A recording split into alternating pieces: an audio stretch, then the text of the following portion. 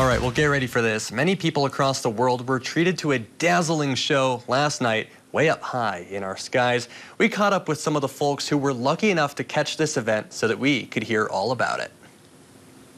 It's a sight to behold, and it's on many bucket lists around the world, seeing the Northern Lights.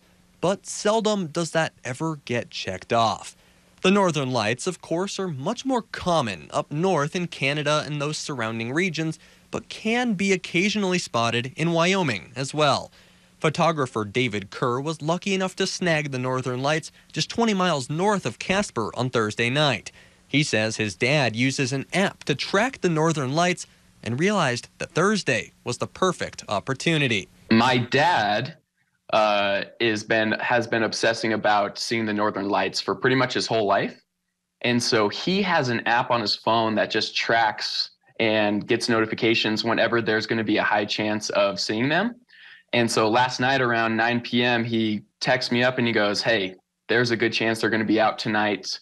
Let's go and just see." This event could be seen with just the naked eye. However, photographing these brilliant astral displays isn't quite as easy. The cool thing with the photography is that I'm able to set my camera to take a long exposure shot, which essentially allows more light, more details, more colors to enter into the camera. And so that's how I was able to create those images. The photos that I took were just about 15 seconds long. So it's 15 seconds compressed into a single image, which is pretty cool.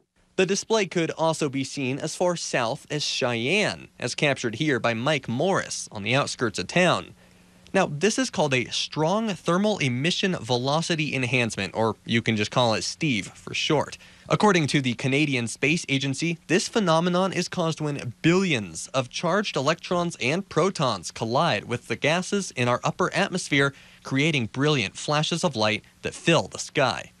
Morris says he felt really lucky to be able to catch such a spectacular moment. It was a really rare phenomenon. I felt really lucky to have that opportunity just to catch the moment, because it's not something I take for granted. I think a lot of people travel to Alaska, they'll travel to, Iceland, places like that. And so when you get to catch it in your backyard, it's pretty cool,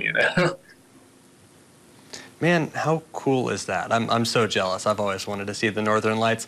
If you, like me, are interested in chasing the Northern Lights yourself, there's our apps that he mentioned earlier that can track the Northern Lights. You can also find David's social media profiles over on our website, WyominGNewsNow.tv.